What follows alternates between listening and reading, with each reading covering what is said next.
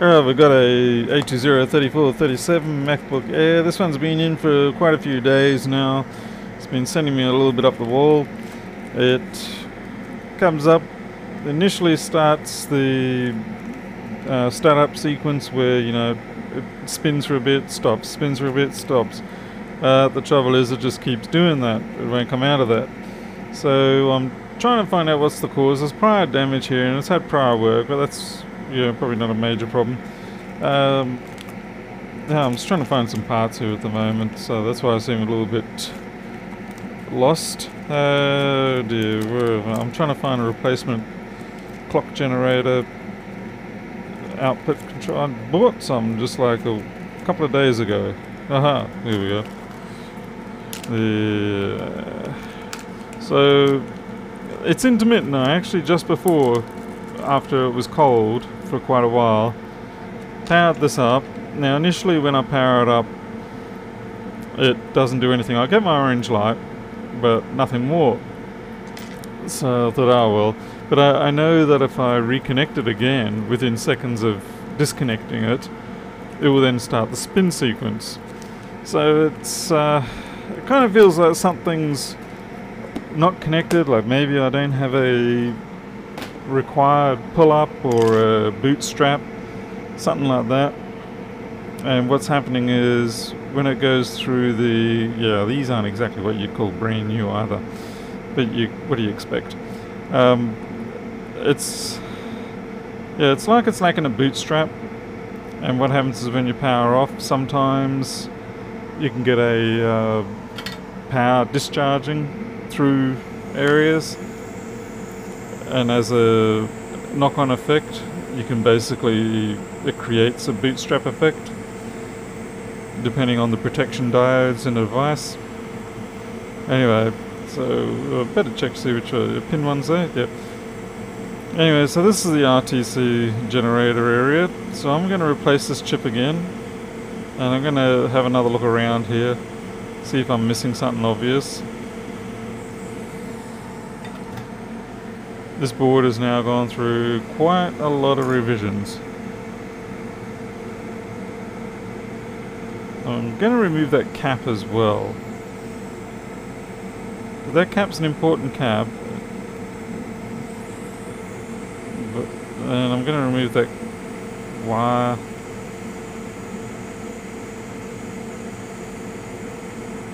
There we go. Hey, what the hell? We've got something under there. Oh my goodness, I think I just worked out what's going on. Yep. There's a veer under there. And I think what's happened is the veer has not been connected. Now, of course, when I saw this come in, I was thinking that, okay, so the person's done the connection, that's great, good. I didn't think to check under the connection. Yeah, and with that veer not connected, the RTC power's not going anywhere. So I'll show you what I mean. Alright, so that's this cap here. And then that's the RTC G3 Hot. It should have been obvious to me, but I guess because with board views they don't show you the actual circuitry, they don't show you the board traces, so you can't really make these assumptions too much. Anyway, we'll have a look at that cap.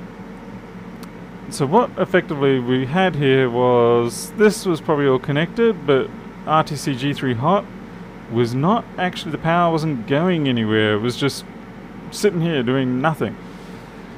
And it was only just through bleeding or very high, it's probably a very high resistance connection, that's most likely what was going on.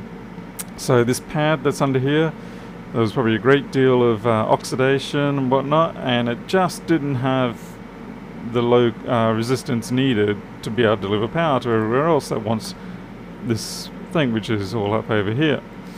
Aha! Okay, well, let's see if my theory is right. I'll be so happy if I can get this fixed. This thing's been bugging me for goodness knows how long. It's been an absolute rabbit hole. I'd say the worst thing about rabbit holes is that once you fix one, or once you've fixed it, you want to go for another rabbit hole because you feel like, yeah, bring it on. I can take anything on, yeah. And no. Yep, that's... Yeah, see the nub's gone there. Yeah, so look at that. That's... God damn. It's driving me up the frickin' wall all these days. I even changed the SMC, man.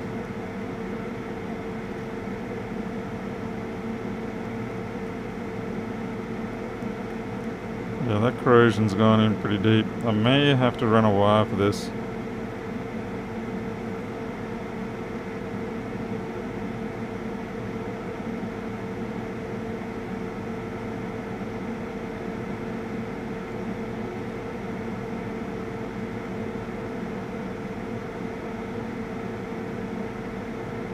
I don't know what I'm running into here. That's the other trouble. It's like, is that copper the ground plane?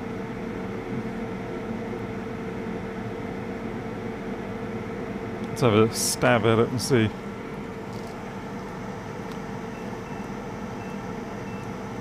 We're going to have continuity mode on.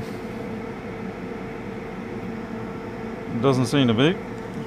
Alright, well what we'll do is I'll check it on the other parts. There's like a cluster of... Sorry, yeah. I'm getting excited here because I'm feeling like I've got this.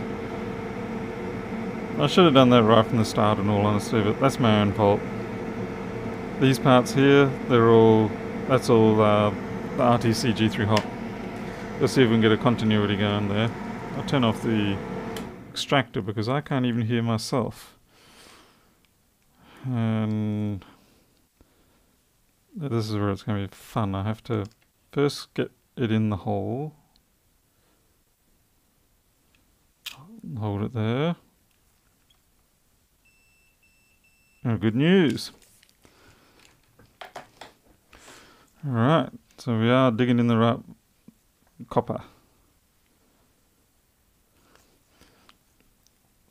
So hopefully we don't lose it. That's going to be a little bit tricky to get out. There's a lot of corrosion in there still. There's moments of good copper and then it just vanishes.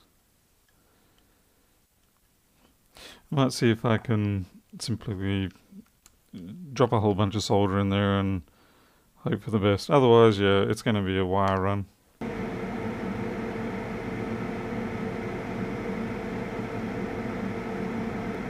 I don't know if this is going to work, but I'm willing to give it a go.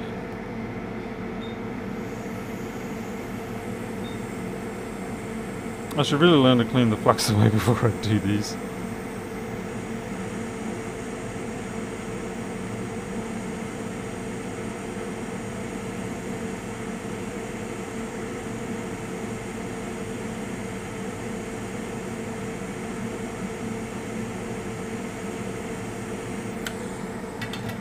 Does not look promising. So I don't want to push my luck too far, because if I cause that trace to get shorted on something in there, then I have to dig it out.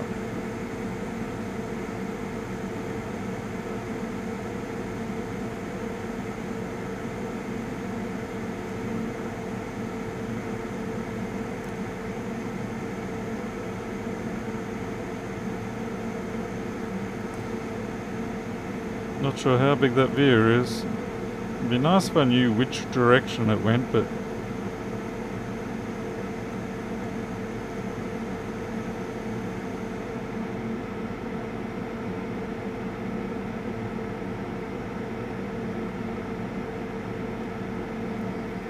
because obviously if you know what direction it's going, you can start channeling or digging that way.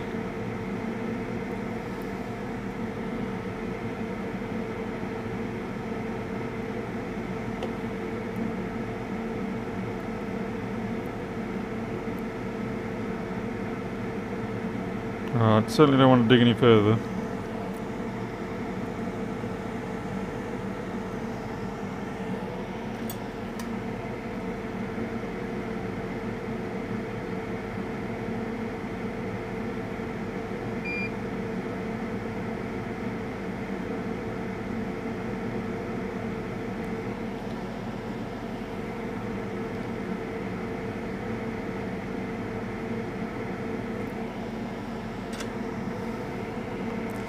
I don't know how good that's going to hold.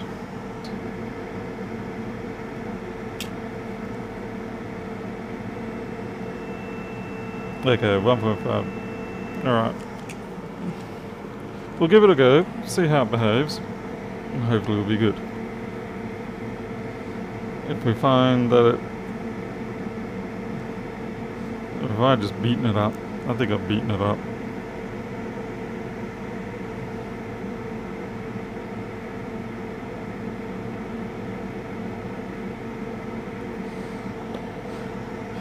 It would be nice to know exactly how much current is coming out of that.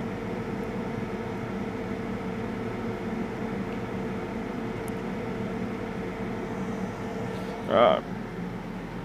Now I need a 1 microfarad, 6.3 volt, 201. Or I can just steal it from another board.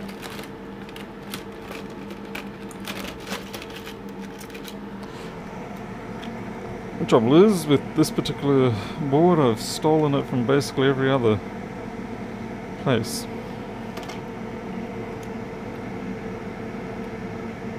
Oh, look at that, we got one. That was fortuitous. Is that such a word, fortuitous? Goodness knows I use it plenty of times. I love when you're using words and you really don't know if you're actually using them right. Or if they're even words. I suppose if you use it enough times, it becomes a word. Including horrible words like vlog, or yeah, vlog. Vlog was bad enough, and then we had bling. And then we got vlog. I mean, who the hell came up with that?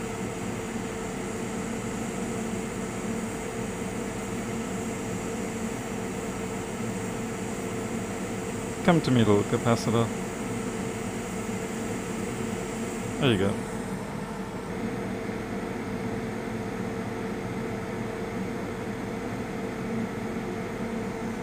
I'm sorely tempted to put a wire into that. Get a wire in preparation.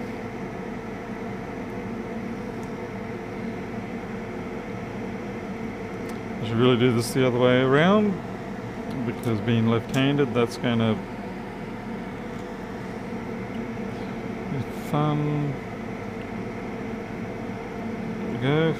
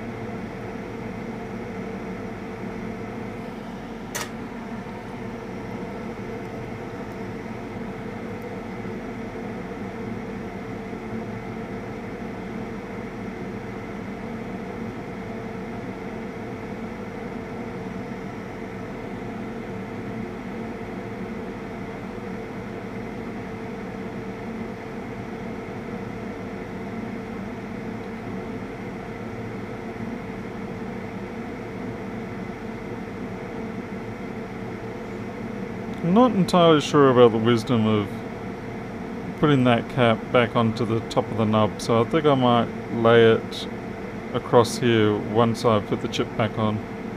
As it is, it's going to be fun. I probably should have waited on that cap, but I'm going to have to put this somewhere safe. And by safe, I mean I'm going to tack it down somewhere where I'll remember. So maybe here.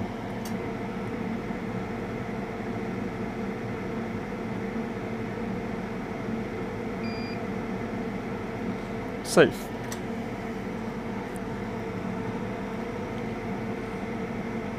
And we've still got our chip here that we've got to put on.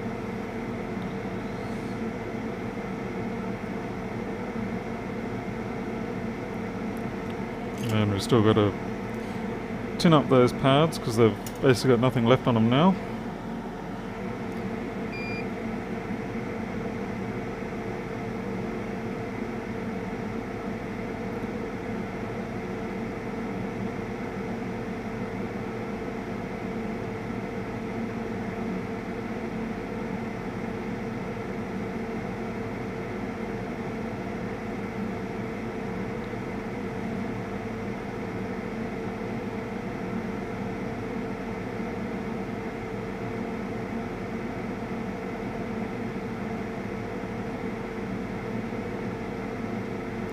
Alright, it's a little crazy. A few too many domes and peaks and whatnot in there. Hopefully we'll get that settled out. Let's see, our pin 1 location is right towards the SMC.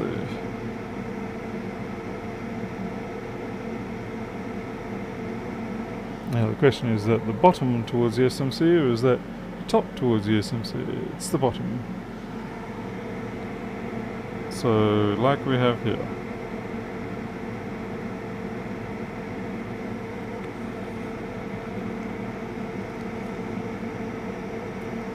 Most likely we're going to have to fix up that nub again, but I'm hoping at least it has some chance.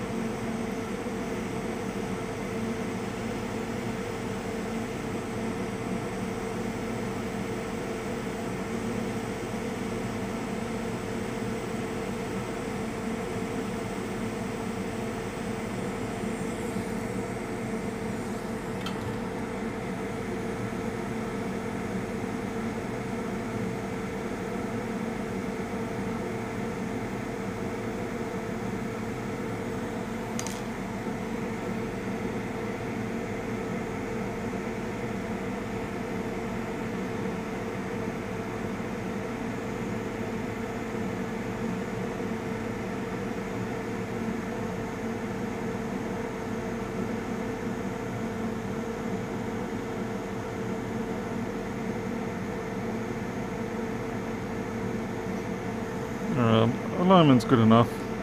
It's not perfect.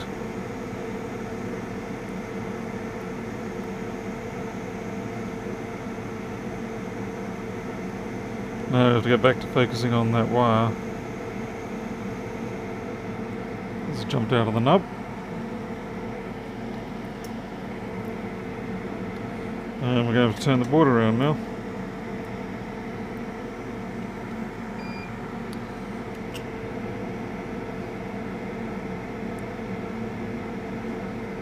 It's going to be difficult no matter how I do this actually.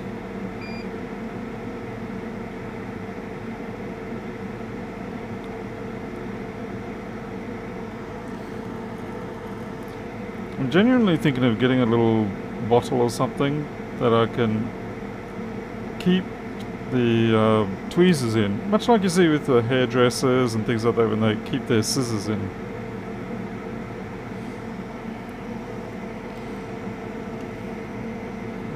Now the only thing is, it probably wouldn't be an ideal thing to have an isopropylene all day. Mostly because the isopropylene will tend to evaporate off. I suppose I could put a... Yeah, that's a little overkill, Paul. Could be worse. Any flux?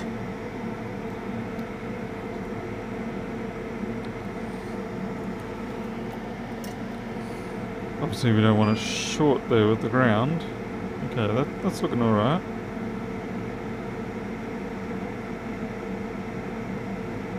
million-dollar question is, do I mess with it?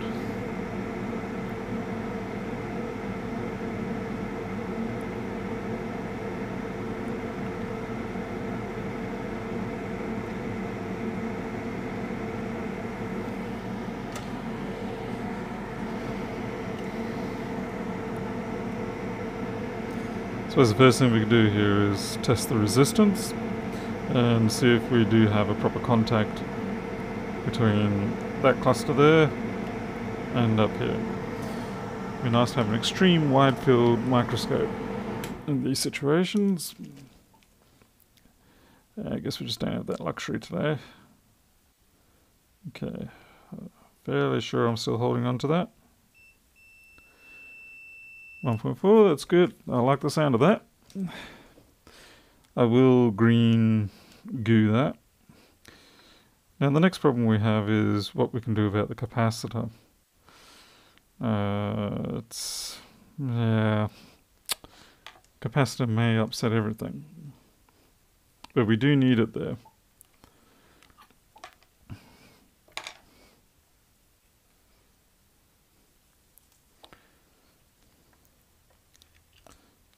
Just better grab our capacitor.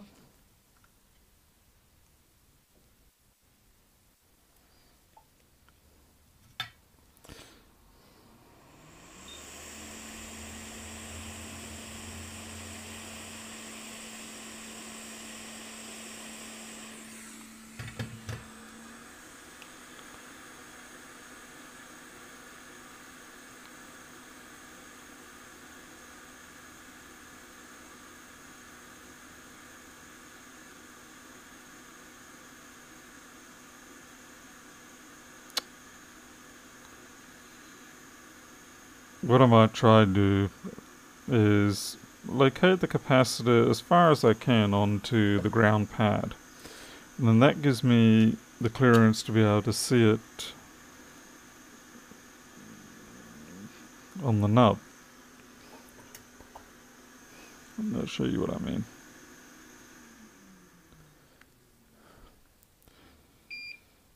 Because the trouble is, if I put the capacitor directly over the nub, then I can't see if it's made contact or I can't work it. So if I can do this,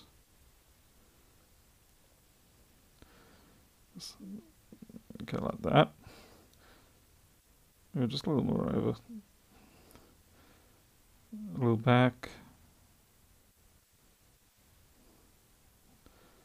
Okay, so that gives me just enough there that I can see what I'm doing under that nub.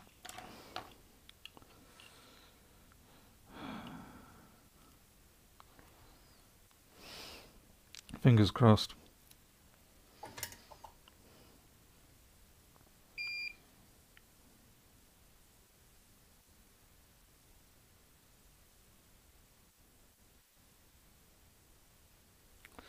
Ooh, that looks good. That looks good.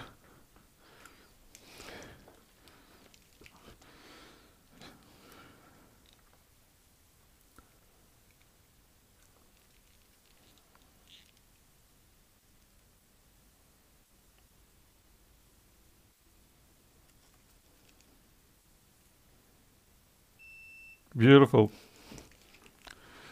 Ah, it's going to be so fantastic if this works.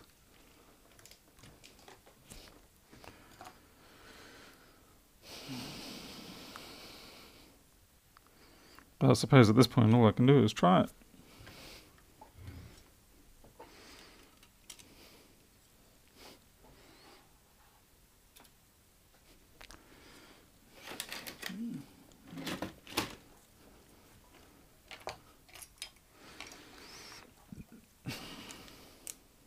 Green light, always good.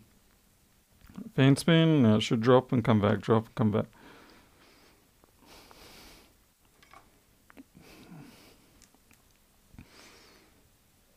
One more time and hopefully this will stay steady. Come on, you can do it, you can do it. It doesn't help when you've got wire dingling on you. Ooh, yeah. Okay, let's put it into the chassis. Let's see, here we go.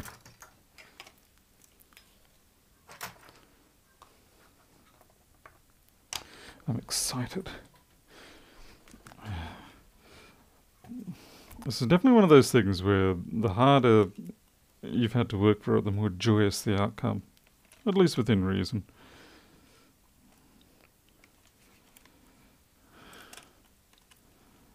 This thing's going to have to go for a ultrasonic for sure.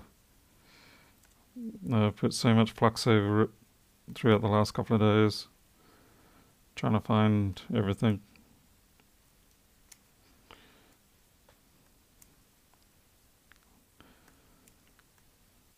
I was so desperate I even looked under that shield there.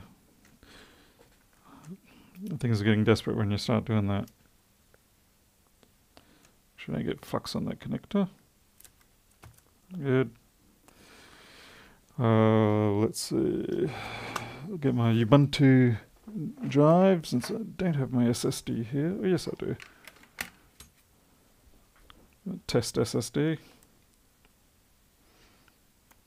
And by test SSD, I mean I use my own SSD and hope that it doesn't get blown up.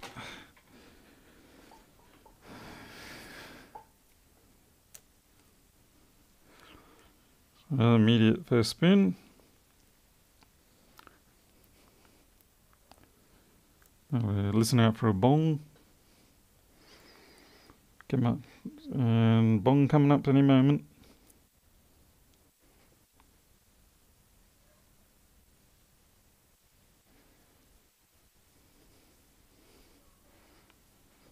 Ah, no good. We got no SSD showing up. That's bad.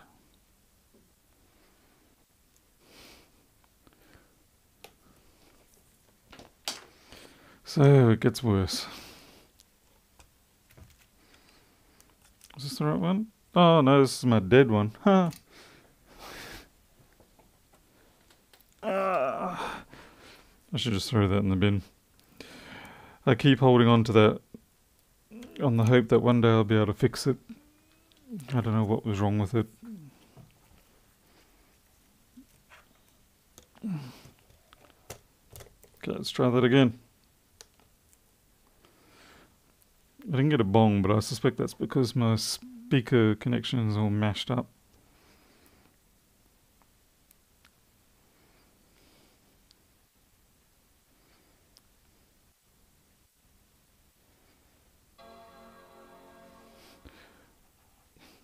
Oh, fantastic. It looks like it was just because I didn't have the right solid state in there. I suppose it was saying I don't have anything valid to boot. Come on, you can make it through.